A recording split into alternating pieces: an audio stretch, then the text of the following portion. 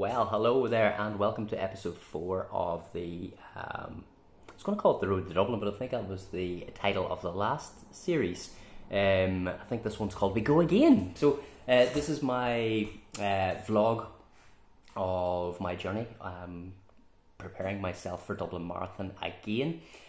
Last year I entered, I suppose, the training block not feeling 100% fit. The goal was trying to get myself under 3:30 for the marathon, which I failed at on the day. Although I felt that the training went pretty well. I think there was just something lacking. There was a few mistakes made, so we're trying to rectify those, put them to bed, and all the other cliches that you can think of. Few of the changes that I have made is I've increased the volume of the miles that I'm covering. Hopefully going to do a little bit more race specific miles too. Definitely didn't do enough of those to get used to that faster pace. I think last time around I was trying to squeeze a lot of sort of speedier work into the midweek stuff, but it was short speed work. It wasn't anything of any sort of real sustenance.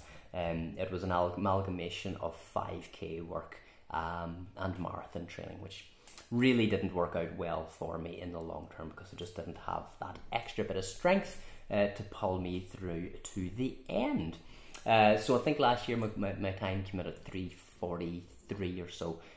So this year, we're going to put that to bed and we're going to try to get ourselves under the 3:30. So this is episode 4 of the training of the training video series. Yeah, you know what I'm trying to say. Where I go through the weekly runs and sessions, how things have went and how I felt and what more we could do differently. You'll excuse this here, I'm actually recording this on my phone as opposed to the wee camera just because I'm in work here at the moment.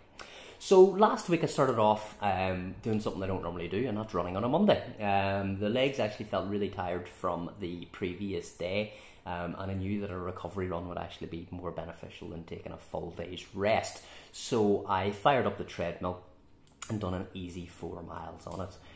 Nothing spectacular to write home about.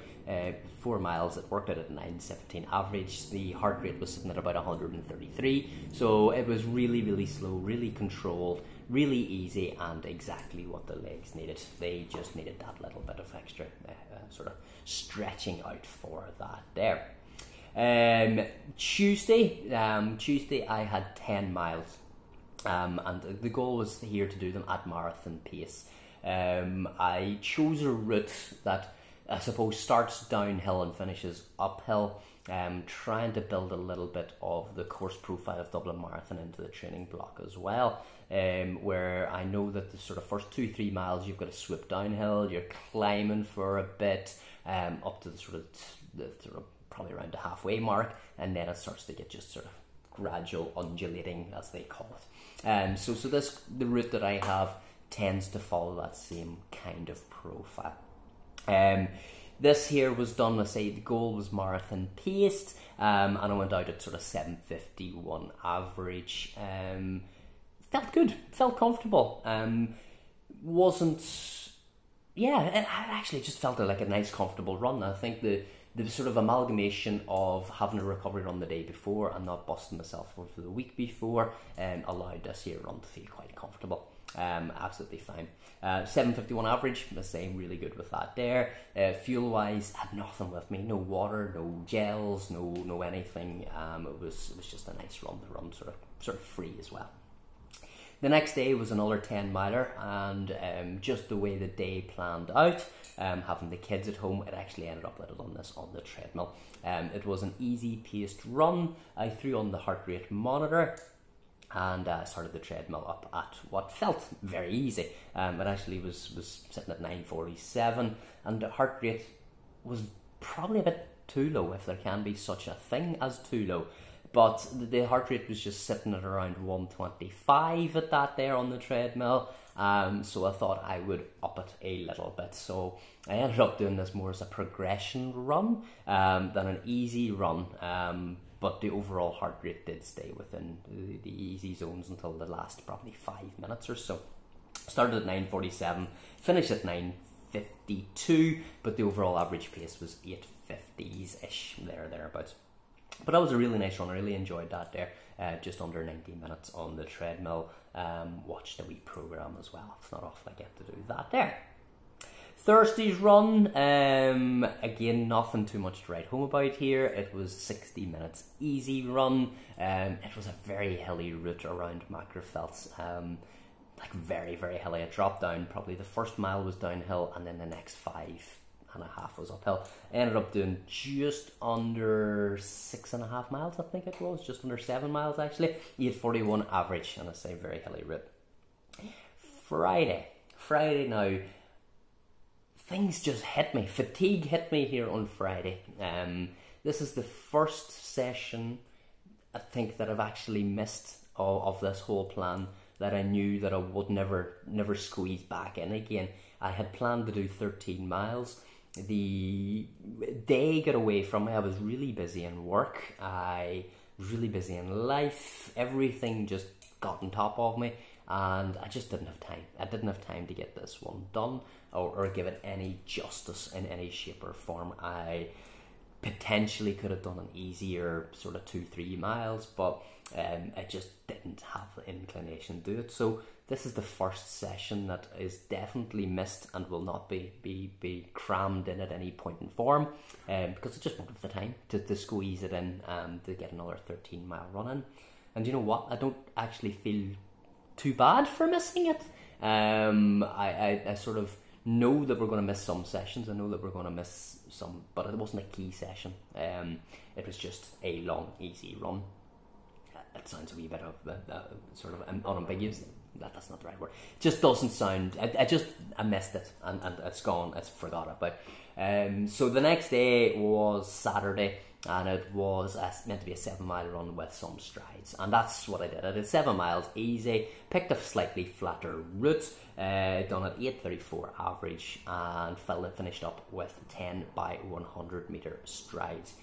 Strides are really fun. They really do help get the legs moving, help improve running economy, and if you're not doing them as part of your session, you should do. You should be doing anywhere between 3 and 10 strides at the end of a easy run at least once every couple of weeks. Help improve your run economy, help improve your form, everything. They're just really, really good to have in your training plan.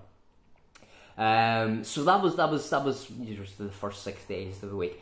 Sunday's run is sort of, I don't know why, every time I look at the session, and I wrote my own plan, that says marathon paced runs, I do have a little bit of sort of trepidation, sort of think, can I actually do this here?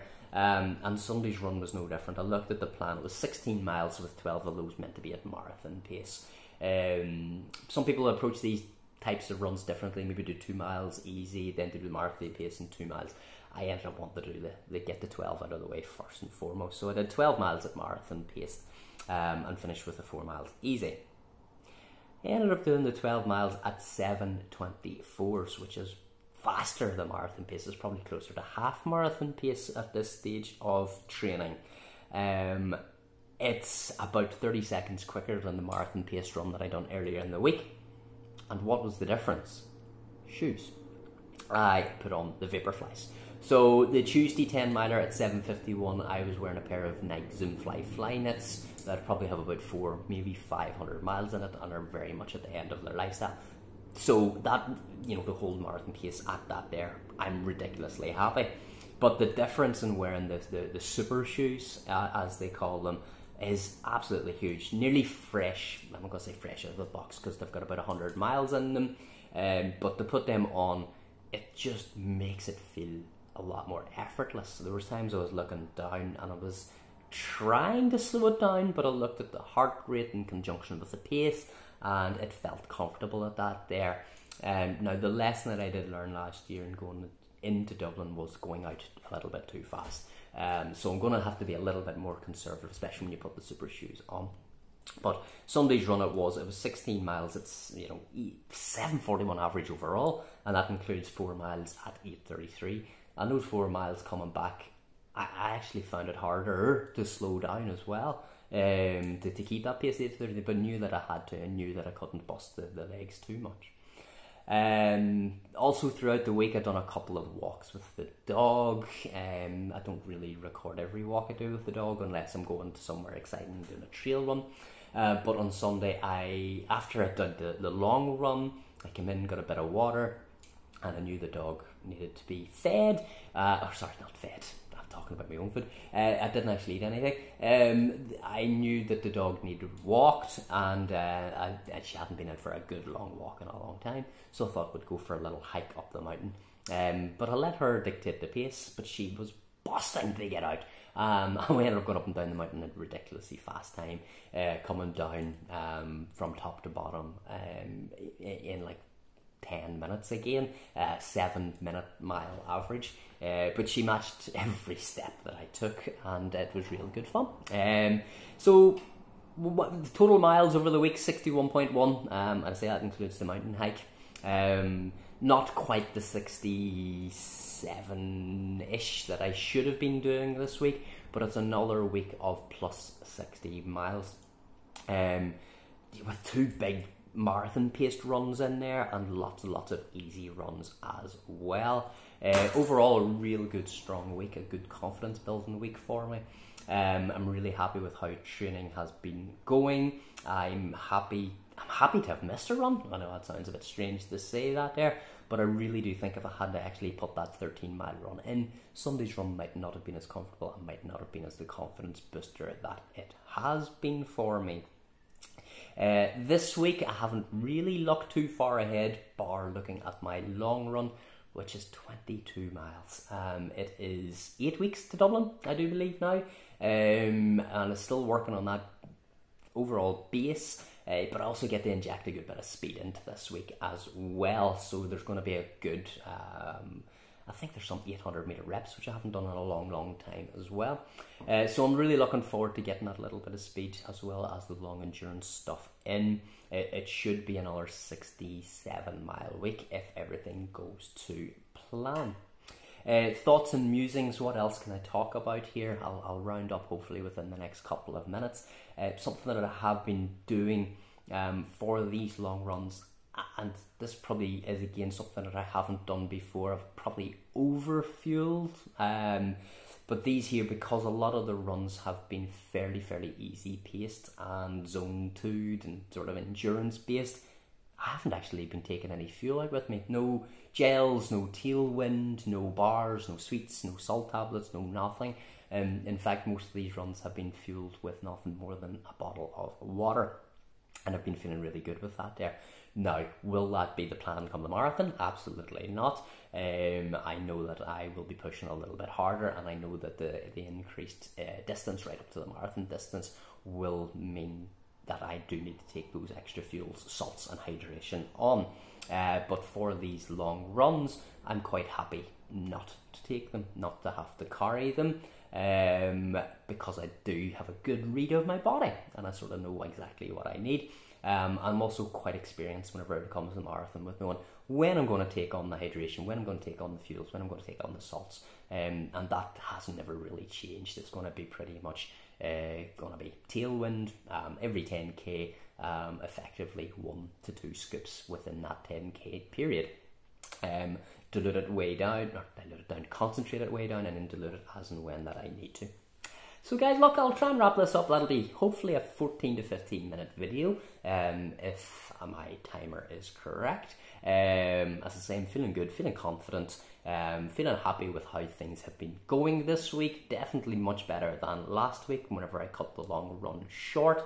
Yeah, pretty much it. So if you're doing Dublin and you're watching this here, let me know how your training's been going, or if you have any questions or queries with regards to training, coaching or anything, do drop a comment below and I'll try and answer it.